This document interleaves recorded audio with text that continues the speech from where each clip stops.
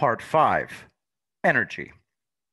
Sun Tzu said, the control of a large force is the same principle as the control of a few men.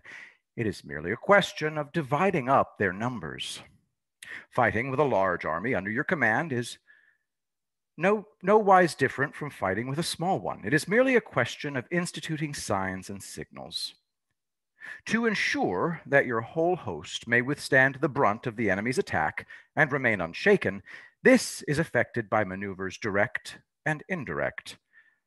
That the impact of your army may be like a grindstone dashed against an egg, this is effected by the science of weak points and strong. In all fighting, the direct method may be used for joining battle, but indirect methods will be needed in order to secure victory.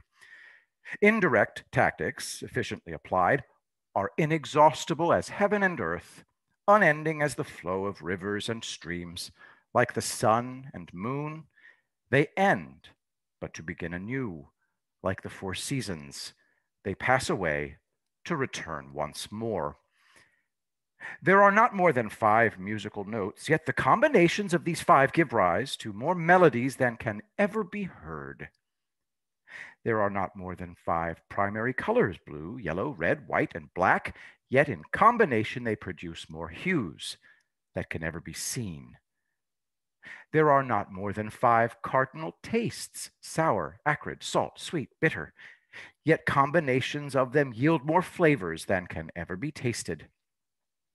In battle, there are not more than 2 methods of attack, the direct and indirect, yet these 2 in combination give rise to an endless series of maneuvers. The direct and the indirect lead on to each other in turn. It is like moving in a circle. You never come to an end.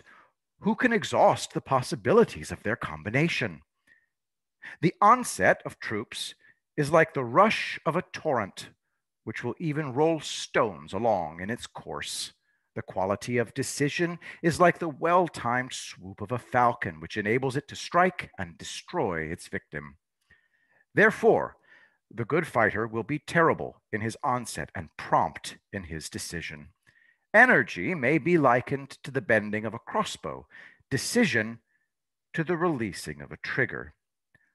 Amid the turmoil and tumult of battle, there may be seeming disorder and yet no real disorder at all. Amid confusion and chaos, your array may without head or tail, yet it will be proof against defeat. Simulated disorder postulates perfect discipline. Simulated fear postulates courage. Simulated weakness postulates strength.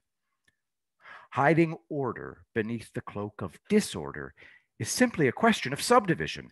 Concealing courage under a show of timidity presupposes a fund of latent energy.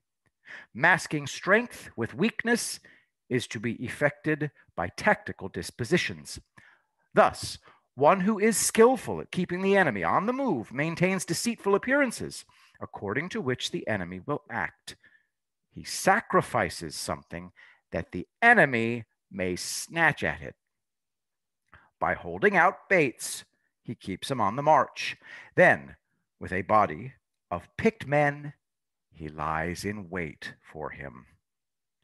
The clever combatant looks to the effect of combined energy and does not require too much from individuals, hence his ability to pick out the right men and utilize combined energy. When he utilizes combined energy, his fighting men become, as it were, like unto rolling logs or stones, for it is the nature of a log or stone to remain motionless on level ground and to move when on a slope, if 4 corners, to come to a standstill, but if round shape, to go rolling down. Thus, the energy developed by good fighting men is the momentum of a round stone rolled down a mountain thousands of feet in height. So much on the subject of energy.